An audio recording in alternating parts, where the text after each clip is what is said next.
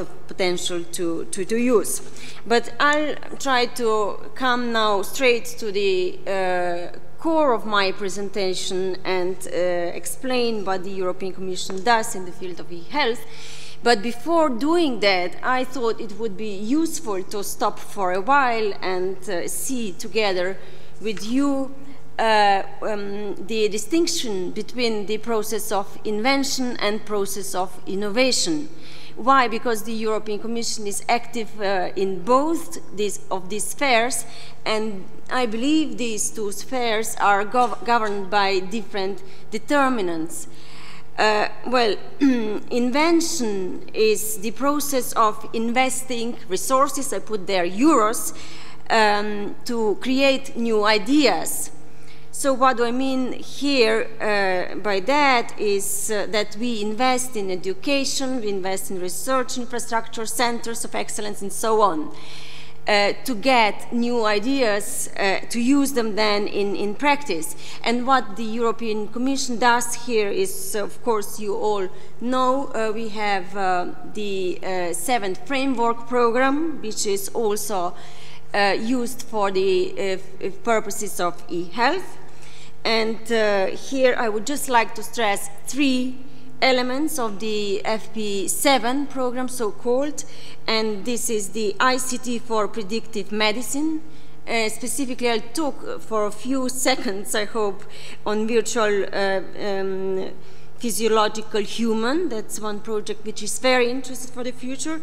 And then we have research related to personal health systems. I'll come to that with an example of telemedicine, and also ICT for better patient safety.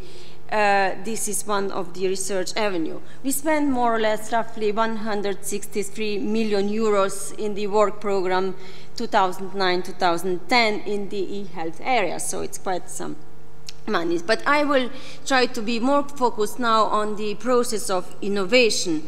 And here, what I mean by innovation is that this is the process of converting ideas to activities to generate social benefits or generate market value. We talk about creating higher market value, or more importantly, for the field of health, I believe, creating additional social value, such as improved safety of patients, easier work for doctors, and so on.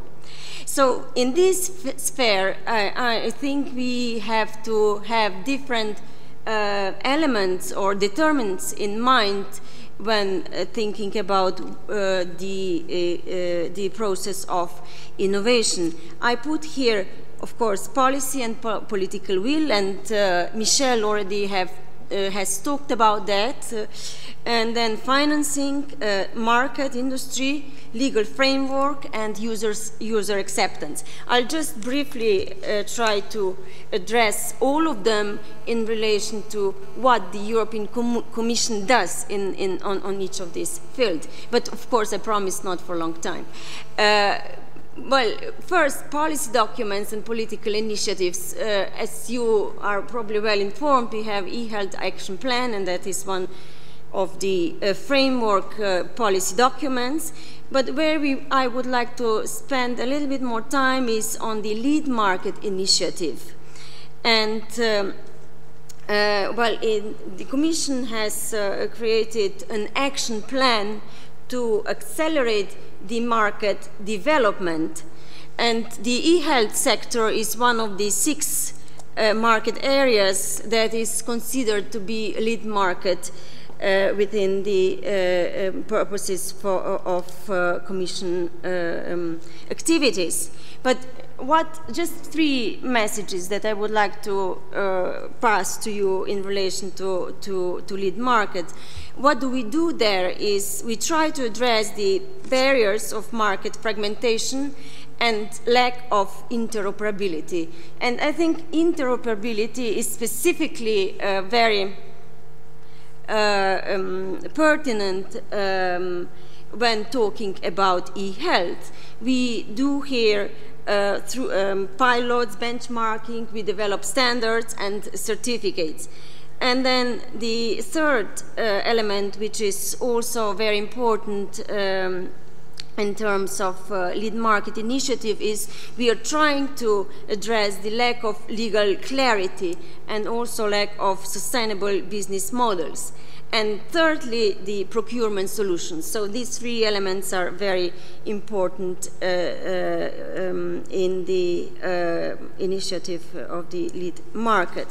Well, then we have the recommendation on cross-border interoperability of electronic health record systems, and I don't need to spend much time on that. We already realized, I think, throughout the presentations how important it is that the systems are connected. It sounds very basic, but it's very difficult when we come to practice. And then the Commission also published a communication on the telemedicine, which defines the Commission policy roadmap to support deployment of telemedicine services. I'll come to that later. So these are the most important policy documents that I would like to flag out for you. And then I put also the indent that talks about eHealth governance, and especially the group of state secretaries that was formed last February, and which of course has a very strong support by the Commission. And this is a very important step forward, which I think we need to note, because it is the political commitment of the member states expressing the readiness to cooperate in wider deployment of eHealth solutions. And that's something what Michel already has talked about, so I will stop here. And then perhaps few words on funding. While competitiveness and innovation programs were already mentioned, Michel specifically mentioned also some projects that the Commission is supporting within this context. What I would like to stress here, that here we are dealing with projects that we are trying to promote the take-up of these solutions. It's not anymore research, it is validation on the market of the solutions that were put together. And then also one more word on the structural funds. I think it's important to remind those of you who are interested that now it is possible also to use structural funds in the healthcare, and through that, of course, also in eHealth. Market issues. Here I already have been talking about the importance of interoperability. The main social value of interoperability, of course, is shared care and safer, better quality and continuity of care. And the main market value of interoperability is, I think we all know, large market and transparency, low price, better quality. In terms of legal framework, well, I put the list of directives, and Paolo already was putting really a good presentation about the challenges ahead also in this field, which we are very much aware. But let me also mention that the Commission is preparing a staff working paper on relevant EU regulations and directives that would provide good framework for countries to enable eHealth and telemedicine services. So this is just something for you to note. And then also I thought it would be interesting to discuss, but we are running out of time, the user's acceptance here in the sphere of innovation, which is of crucial importance. And let just mention me one point which I think it's important to note.